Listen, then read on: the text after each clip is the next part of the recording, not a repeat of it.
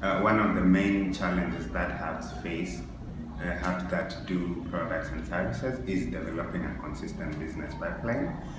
So many times you have a team that's not that busy, or in other situations you get work when your team is very busy. So there is a clear need to have a process by which you can do this.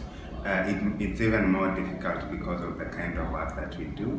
You expect to develop business that is more lucrative compared to what most people do.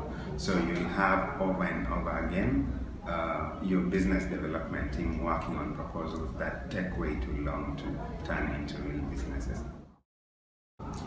Some of the actions that we've taken to make this process a bit easier is to develop a template that we can use for any of the proposals that we push out there. But more importantly, we have a checklist that you use to evaluate the kind of people that you're approaching. One of the key items on that checklist is the budget. So internally we have a budget threshold for any of the projects that we work on. If the potential client doesn't meet that, then there is no point really following up on the same. And within the checklist, there are much more things that you can look at depending on the type of product or service that you're looking to offer.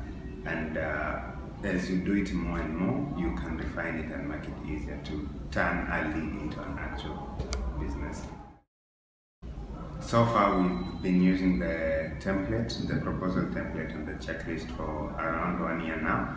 And one of the key things that we've noted with our new budget threshold is that it takes a longer period of time to turn a proposal into an actual business. But once you do it, you have enough money to last you quite a long time, so that you can turn another one into another business opportunity. It takes more time to really figure it out, but I believe with the measures that we've put in place, it's getting better. The other angle to it is now looking at more products, internal products that clients are going to use and pay you some kind of fee on a monthly basis, and it's coming along well.